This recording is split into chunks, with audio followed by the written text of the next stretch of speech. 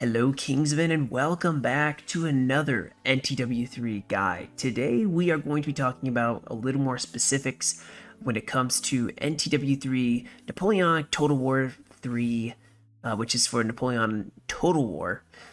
If you have not seen my other videos, first on how to install the mod, and also just the basic differences between the mod in vanilla Napoleon Total War, I will link them in the description of this video. You guys can go check those out.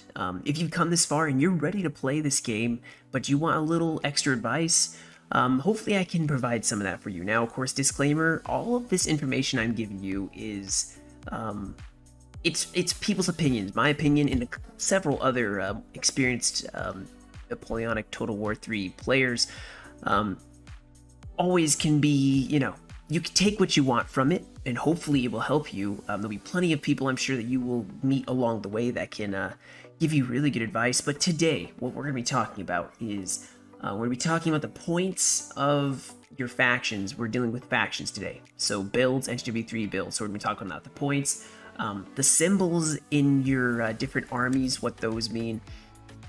And of course, we're going to be talking about a couple of the beginner-friendly factions for if you're just starting Napoleon Total War 3 and you want to not get just squashed, you don't want a super difficult faction to play. I'm going to list out a couple of the easier factions and kind of just say specifically if they're more, supportive, if they're more standalone, if they have a infantry focus, cav focus, militia focus. So let's kind of jump into it, guys. So the first thing we're going to be talking about is the points. Now, this is something I did not know. You see all the number points along here. Quite a few of them. You can see 12 all the way to 1, which is Lords and Patreons. Don't play that if you're being seriously wanting to play. But it goes all the way to 3, you can see. And this is customs now. But customs, and then you have cores over here. Cores, I'm going to just do in a totally different video. Corps are specialty armies for different time periods, and obviously generals for that time period. A lot of fun. I love playing corps, but we're focusing on only this. And of course, for the other satellites too, the coalition, you can see the custom armies are right here. They go anywhere from 10 all the way to 5. So what these points are is usually for a battle, it kind of dictates the power of that faction and how you can bring them. So say someone for like a 4v4, someone says 37 points or 38 points, or if they're feeling crazy, 42 or something like that. And that's just the total points. So you could have someone bring a 6 point, you could have someone bring, a 10 point France, and, you add those up, it just, etc. Someone could bring a 12 point France. All that's kind of crazy to bring. You wouldn't want to do that. But it just dictates the power of that faction. And the same for the coalition here. But that's kind of how you dictate a battle. So usually if you get an NTW3 battle, you ask for points. They will tell you immediately what the points are, and you can kind of talk to your team, figure out who's going to bring the more powerful factions, who's going to bring a 10-pointer, who's going to bring the 8-pointer, who's going to bring the 11-pointer, 9-pointer, or whatever. The symbols now. We're talking about symbols to the armies. If you hold your mouse over one of these factions, you see a square next to the Russia. That means they can square. And not all the units can square. You see some of these Russian troops, they have no square around their next to the left of the name. Of course, the UK, almost all of them will build a square. And squareable units is obviously super important against cavalry. A lot of the bigger factions like Prussia and Austria and HRE, you can see they don't have a lot of squareables. You see they'll be here. Even on the battlefield, when you're playing a battle, you can look at the enemy and see, oh, this usually forms a square and this one doesn't. So you can look for a weak point in the line. Like you see this Voltaire doesn't, but these guys do. It's an important thing to look for. And along with that, you have speed. You see there's a G, or next to the elite infantry part. I'm gonna kind of have to put a little squiggly thing in the line to show you. There's like a G4, you have L3, L5, L4. So the L is for line infantry, you can see C is for cav, H is for artillery, and G is for general, I do believe. You see here, and of course S is for skirms. That just says how fast they are. So for instance, your lights, like your cav, they're gonna be a C7. They're pretty fast. So if you see someone coming at you and they have, say a C6 and you have a C8, you're gonna be able to run them. And also, that's why it's important when you look at the C4 as your heavy cav. You can outrun them if you're running away with lighter cav, or you can get away from them. So always looking at the battlefield, seeing what they are, their speed is. You can see, obviously, with a more big army like this, there's a lot more L2s, and even with the militia, you have L2, L1s. So really slow-moving, lumbering units. Something to look at. Of course, you also have, along with that, you also have Inspires. Shock, intimidate some units. Imperial Guard is a perfect example of this. When I've hold it over, you can see they have abilities. They have a square, Inspire, Stamina, Shock, Resist. So they can do all that to a line. So say you're forming up, that's why Imperial faction is so good, or the, Imperial Guard is such a good faction for backing up, say, you know, a Denmark faction that brings a ton of line infantry. You can, you know, really back up the stamina, inspire the units to hold for longer. So that's something to look at. You always want to bring at least some grenadiers or some elites, because they are going to help back up your line, especially when you're playing someone like Russia, Prussia. They can bring, you know, a couple of these elites that have inspires and have a shock resist. So say they get hit really hard and they lose a lot of troops at once. Their shock resist will resist the initial, obviously, self-explanatory shock of losing a bunch of troops, because some units, they're just off over that. I think actually some of the Cossacks, some of the Lancers, you see they have shock resist, which not all cav does. These guys don't, they just have stamina. So that's something to look at when you're picking your armies as well. And intimidate and inspire. Obviously, you have your generals, which can inspire. You have your combat gens that have inspires. They may not be able to pop a, you know, a what's the word I'm looking for? Like a rally or inspire unit like a general can, but they being just in an area, they have that circle around them. Just being in that area, they can really boost the morale of your units and keep them in the fight. That's why you want them in the back lines. You don't want them in combat unless you really need them to be.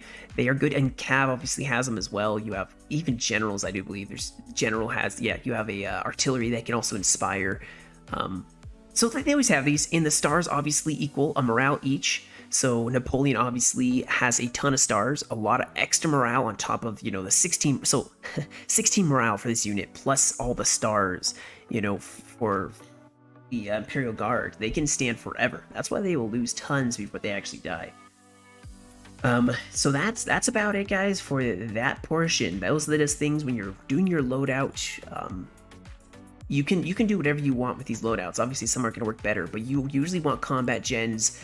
You want units in the back lines to inspire your men, have that shock resistance, even with cavalry. You want to make sure to bring a good mixture of heavies, C4s, C1s, C3s, whatever it is. And then, of course, your dragoons, which are like usually a C5, I think at the most, C6.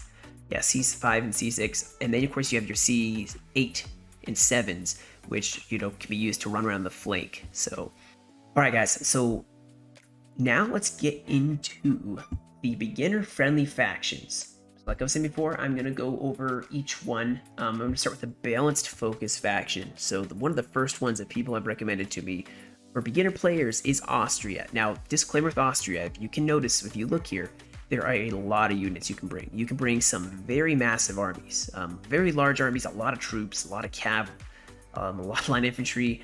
It can be a lot for a first-timer, a lot of multitasking, and it can be a little daunting. So if you feel up to the task of multitasking, and you really want to play Austria, I always encourage people, play what you want to play, you know? Play that faction that you really want. For me, it was the UK, which have their own set of difficulties.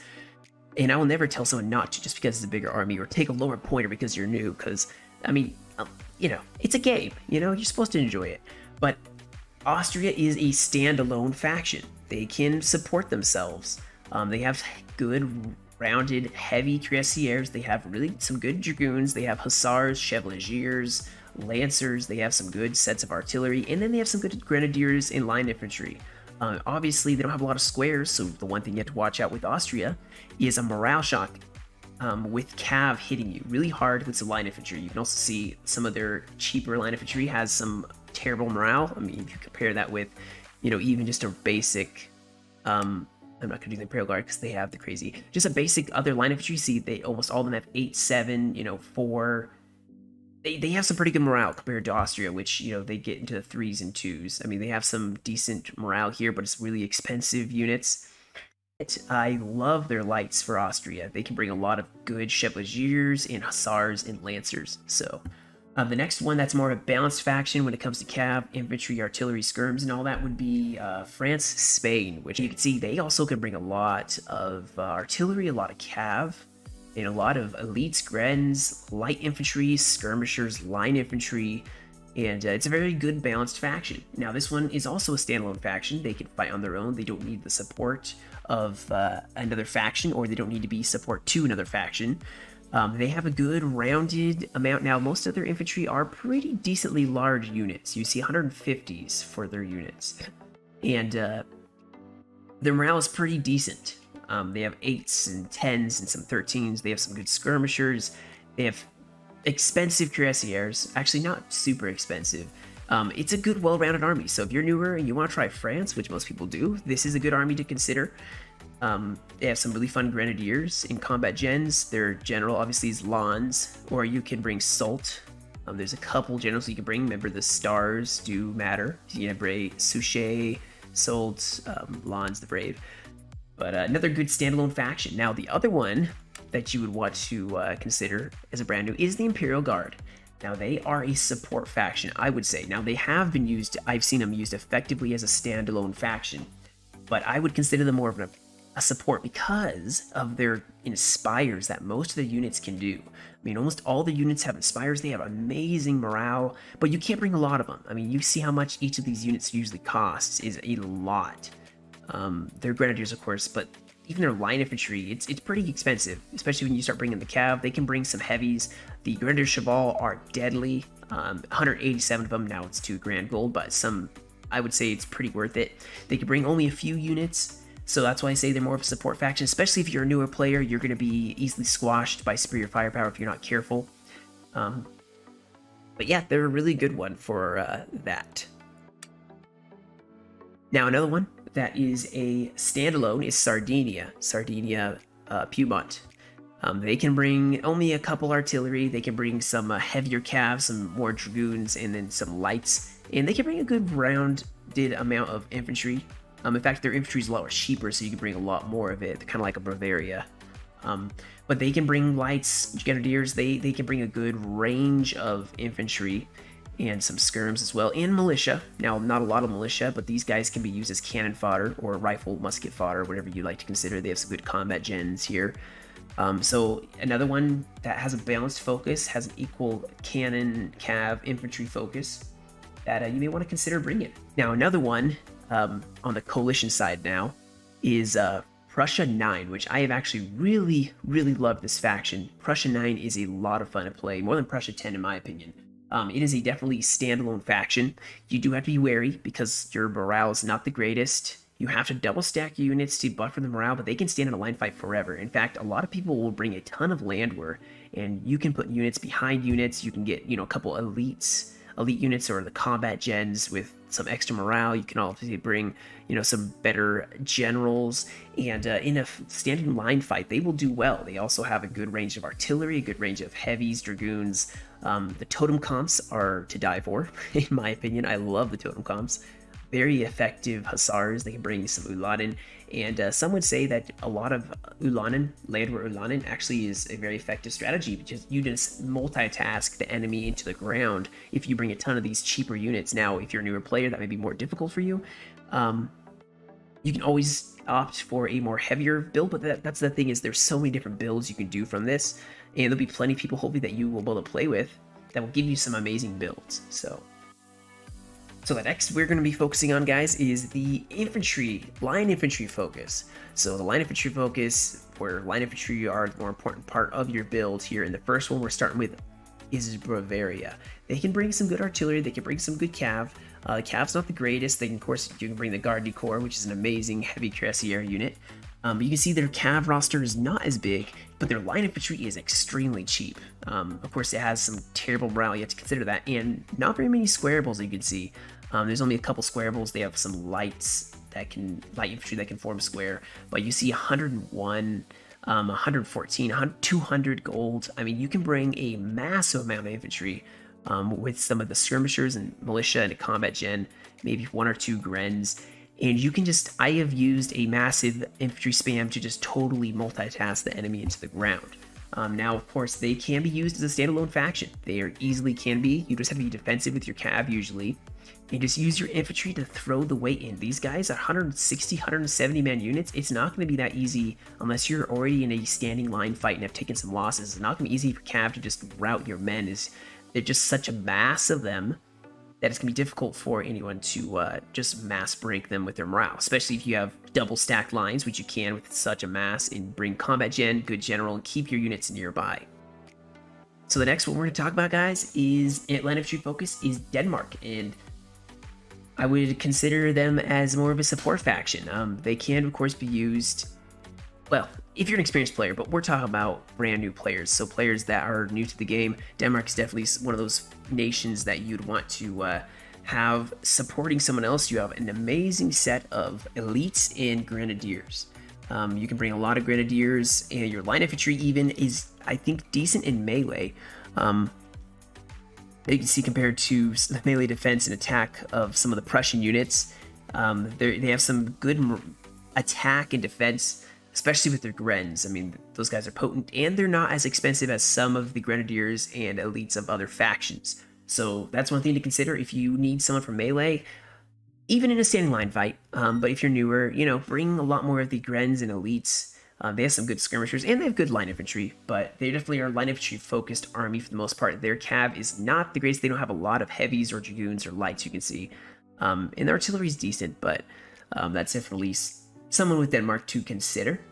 Now, another line infantry focus is the Swiss. Now, the Swiss are a 5-pointer. They are a lower point, but don't let that fool you. If you see the Swiss coming towards you, you got to know that they are bringing some really good line infantry, and you can see how massive these units are. 250, 240, 200, 372. So they actually, for having such a small roster, their units bring so much, and they can hold for a very long time.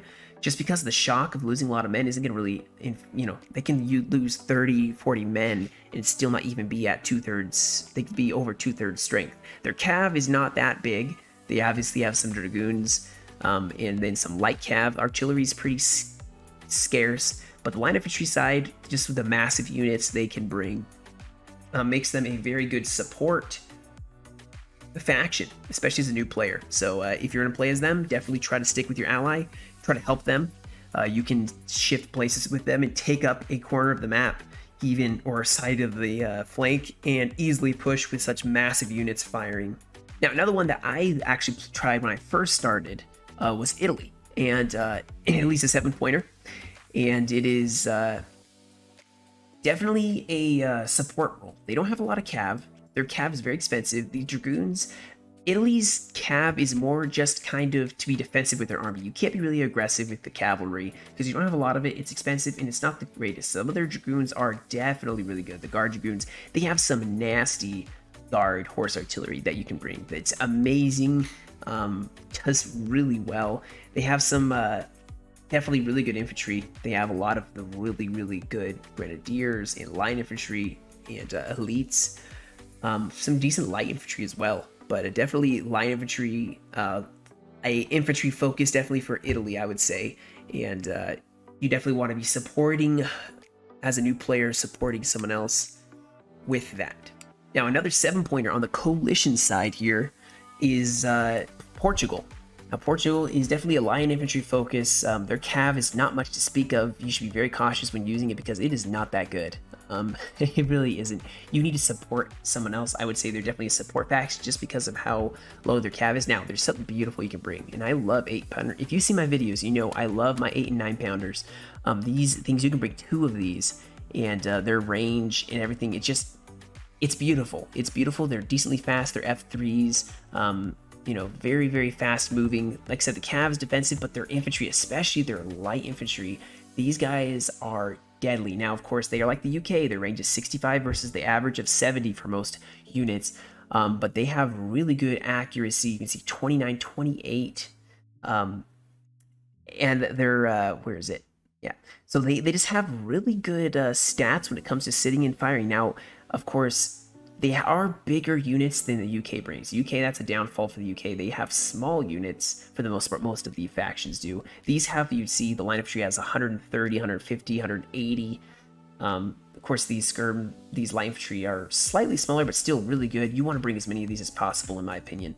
Not as many Grens and not as many elites, so they're not a melee faction as much as they are a standing shooting. So definitely a line infantry focus and definitely support your ally.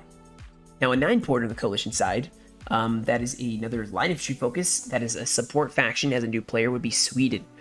Sweden has some cav they can bring. They can bring some of the cuirassiers, lifeguard. You know, they can bring some heavies. Not a lot of them. Bring some dragoons and lights. Their line infantry is where they excel. They can bring some artillery. An 18-pounder actually. It's very nasty but very slow. So just keep that in mind. You're going to be stuck hauling it all the way across the battlefield unless you're being attacked directly and don't have to move to advance. It's not usually worth bringing. They can bring a lot of line infantry, and these guys have some decent stats. They have decent size. They can bring a lot of grenadiers, only 2 in fact, and then the elites, they only have 4 and they're expensive. So you just have to consider that. Bring a good amount of skirms, but like I said, their line infantry is a huge roster and has some decent morale stats, but you can bring a good amount of it. So definitely use your line infantry support. Have your ally who has a heavier cav focus going with you. That way you don't get smacked. Now, of course, Sweden can form a lot of squares, as you can see. They're like UK, they can form a lot. So that's one defense they have against enemy cav, where their cav may not be as dominant on the field of battle. Now, another coalition. This is an 8-point UK England, or UK. Yeah, the UK. So you see there's several UKs. I would say Egypt. Egypt is a good support faction. They don't have a lot of cav, they have a lot of their dragoons, and you'll notice the UK, there will be a theme there. A lot of them can't bring heavies, but their lights are really good. Really, really good. You just gotta be careful because they will still not hold up well in a massive cav fight. They're a support faction because of that. Their line infantry, though, is pretty good. You can see they bring quite a bit of it. The Gordon Footwatch, Blackwatch, and the Highland infantry elites and Grens are really good to bring. Coldstream Guards. Of course, their light infantry, the Green Rascals. Oh no, this is not the Green Rascals side. I'm bad. But they can bring some really good line infantry here. Actually, for the UK, these are really massively large units. 130, 160, 170. So if you're going to try UK, I would recommend Egypt UK. They can bring a couple line infantry, cheaper line infantry like the Bombay Native infantry. They can bring some decent skirms that have really good range, 150, 125. But just because you're weak cav, I would recommend staying as support and not rambling off on your own. So, now this is a 9-pointer for the coalition. It's Russia Suvorov. Now, this is a very fun faction. I've actually not really gotten to play. But this is a support faction, although some people would debate if it's a standalone faction. I would say if you're a new player, play him as a support faction. You don't have a lot of cav. You have some good Kazaki Lancers who have a shock resistance, and then you have some cav, but you don't have a lot of heavies. In fact, I don't think you have any heavies. You have some good amount of artillery, 2 howitzers, and a 6 and 12 pounder to choose from. Your cav is what's going to make me say more of a support faction as a newer player. You have really good grenadiers, and you have a lot of grenadiers to pick from, and then some light infantry, but the excellent part about Suvorov is their Grens. I've seen some amazing battles where there was a lot of grenadiers from Suvorov that were just rushing in. It was beautiful. They have some really good combat gens as well. Not a lot of squares, granted, but actually no, they have a good amount of squares, so they can do well for not having a lot of cav support, which is why some people would say they are not a support faction. But as a new player, I will reiterate, I would say be a support faction, and in general, as a newer player, you want to be with your ally just so that you don't get totally destroyed by an experienced player who just surrounds and utterly defeats you, because I know what that feels like. So next, we are talking about a militia focus. Now, people scoff at militia. I actually love militia builds. They're a lot of fun, and I have mentioned before that Prussia 9 has some really good militia. You can do really good militia builds. These units are really big. Some of them can even form square here, and they're really cheap, but those are as big militia focuses as the Netherlands, which is a 7-pointer for the coalition. They can bring some good heavies, as you can see, some good artillery, but where they excel is their militia. They can bring a lot of it. This is all militia here. They have some line infantry you can bring as well. Only a couple lights. No, actually, they can bring a lot of lights. A couple Grens, not really any elites, as you can see. No real elite infantry, and they have a couple Grens maybe to back up, maybe do some Inspires, I think. No, they can't even, they just shock resist. So the militia masses, that's where it excels for the Netherlands. You can mass up tons and tons of militia and just shoot the enemy to pieces.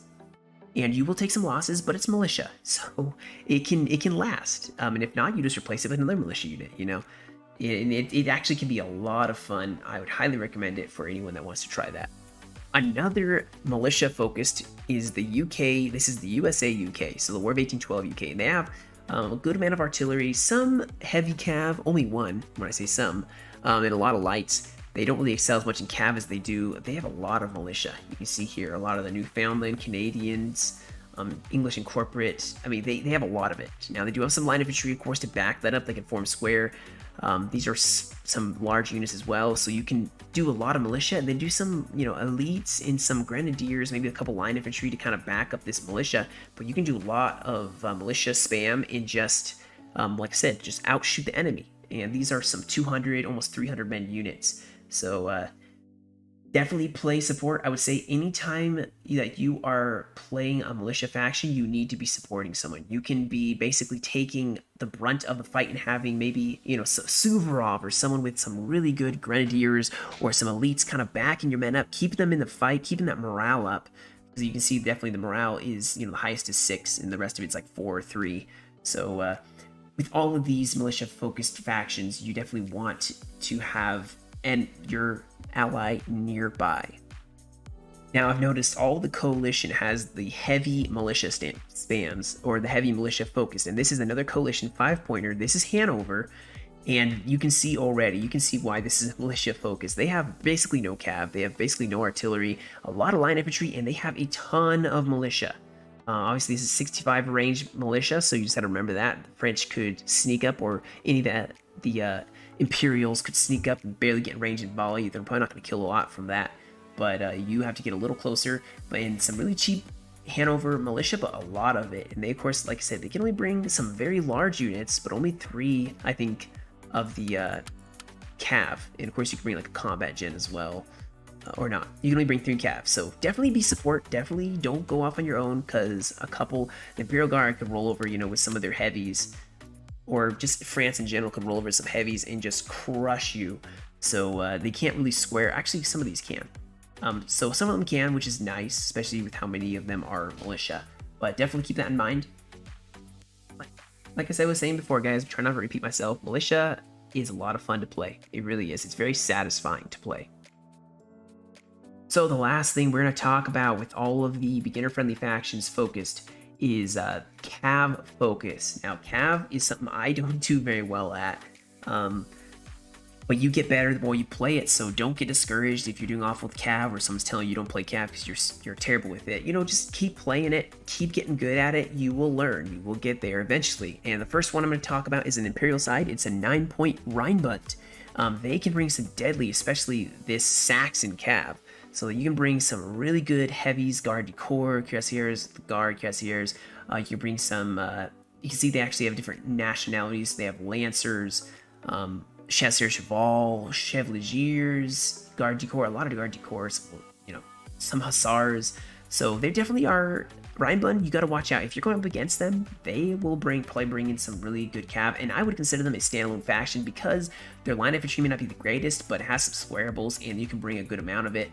It can be pretty cheap, and they have the cav to defend it, and the artillery to back it up. So this is a standalone, Rheinbund is a standalone faction, and it's not a super high pointer, but it's not low point, it's a 9-point.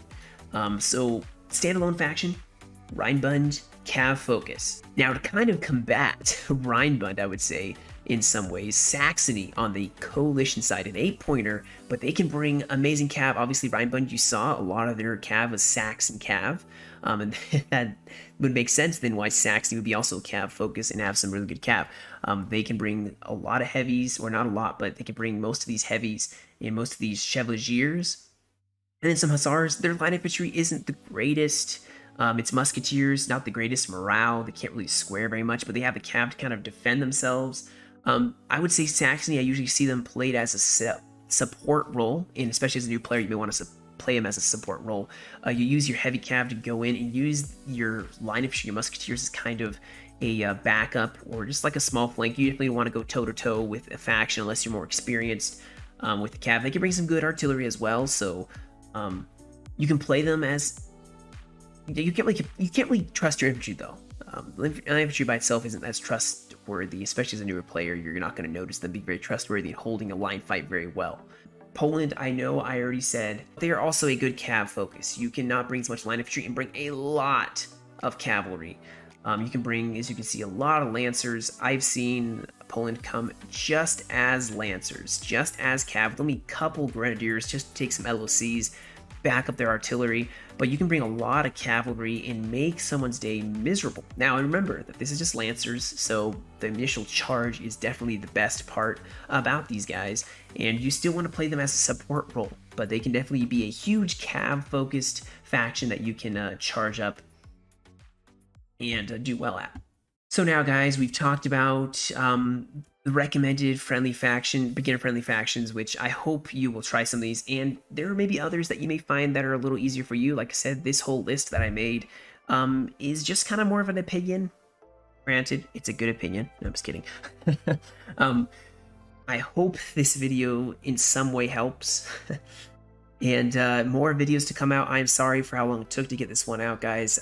You guys have all been really, really amazing in the support you've given to my past guide videos, my installation videos, and just my videos in general. So I'm going to try to get a little better at getting up some other guides. I'm in no way pro at this, so it is... It takes a little bit to kind of contemplate if I'm actually saying the right things, and I may be totally wrong with some of the things I said in this video, and I don't mind if you kind of say in the comments like, hey, I think this actually is technically this way, you know. Anything to help, you know. I think more, this is a gold mine. This game was a gold mine, and not everybody knows about it, and it's a very daunting to start out playing it, so you just, you know, dip your feet in the water or just plunge in and play some games. I mean, you can come to my Discord. It's a very good community, and it's a steep learning curve, but once you start catching on, it is so much fun to play. I don't think I'll ever get tired of this game. So that's about it, guys. Like I said before, I hope this helped. You guys have a great rest of your day. Stay safe, and I'll catch you all, hopefully, on the Napoleonic battlefield.